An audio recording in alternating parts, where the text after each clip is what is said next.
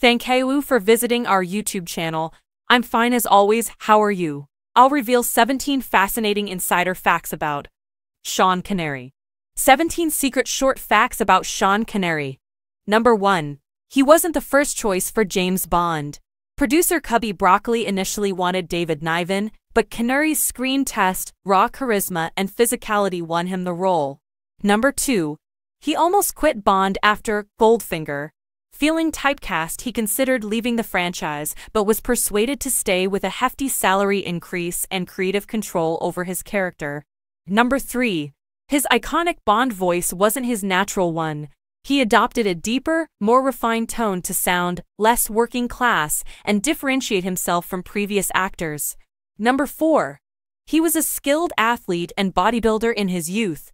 He played professional football and competed in bodybuilding competitions before becoming an actor. Number 5. He enjoyed writing poetry and even published a book of his own. His poems were often inspired by his love of Scotland and nature.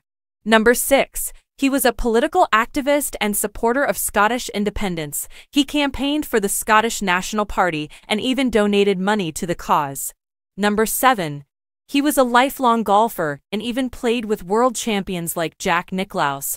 He once famously said, "Golf is a bloody torture, but I love it." Number 8.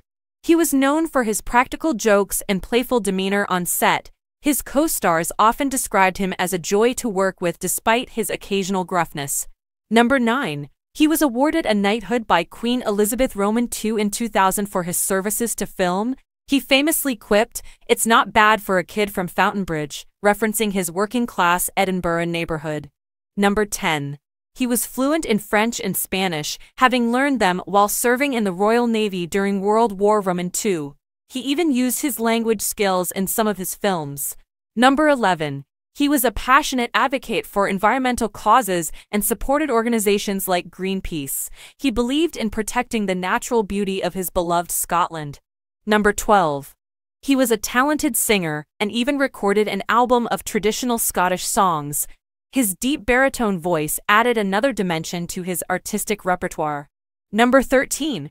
He was a devoted family man and married his wife Micheline Roquebrune for over 45 years. They were considered a Hollywood power couple known for their strong bond. Number 14.